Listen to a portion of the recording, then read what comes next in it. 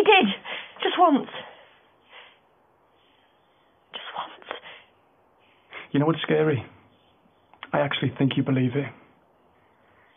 I feel sorry for the next bloke you do this to. I mean, really, I should hang on for that apology. Don't, Vic. He's a germ, and he's not in your life anymore. Now get the hell out of my house.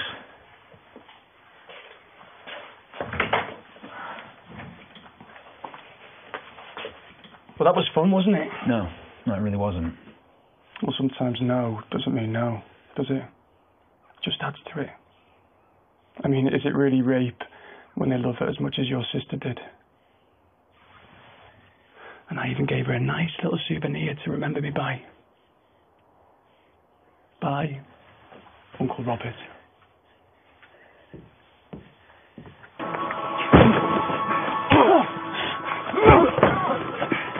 Get up! Get up! Come on! Your sister fought harder than this. You're not walking away from this. Oh, but I am. I'm 20 grand richer. Baby maker. Money maker. I wonder who the next lucky lady's going to be.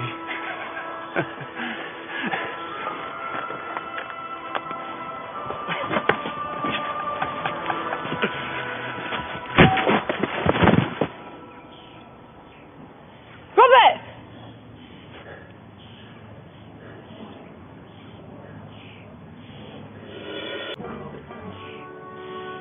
Robert, I can't get a pulse. Oh my God! What are you doing? Did he try and hurt you?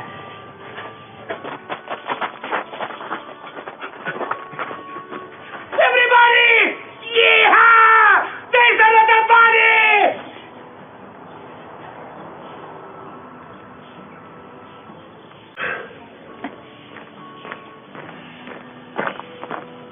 What's going on? What's happened?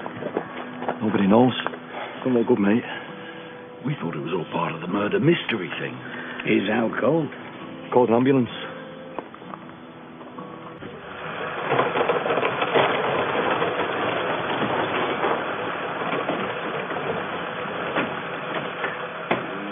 It's not your fault. I said that I wanted him to die. And I wanted him dead, but I didn't mean... I know. Why can't we just leave it alone? If he dies... He's saying all these things about Vic, saying that she liked what he did to her, that he was going to do it to someone else. He attacked you first. That's what you tell him. He's just defending himself. Well, what if he wakes up? What if he doesn't?